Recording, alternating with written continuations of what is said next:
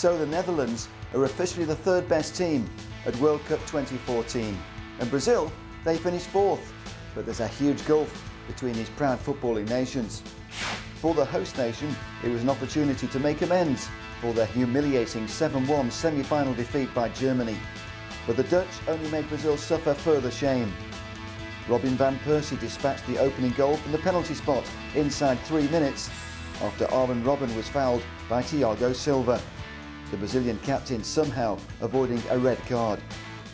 On 16 minutes, Daley Blind made it 2-0, the home fans falling silent in fear of another landslide. In the end, there was only one further strike deep into injury time from Georginio Wijnaldum. But this was too much for the Brazil fans, who greeted the final whistle with boos for their fallen stars.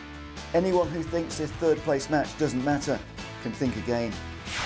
Apart from losing their penalty shootout against Argentina in the semi-finals, the Dutch remain unbeaten in this tournament. A proud achievement for Louis van Gaal as he sets off for his new role as manager of Manchester United. Meantime, away from the World Cup, the biggest losers are surely Paris Saint-Germain. Did they really pay £50 million for David Luiz to play him alongside Thiago Silva in defence? Wow, that's another Brazilian nightmare waiting to happen.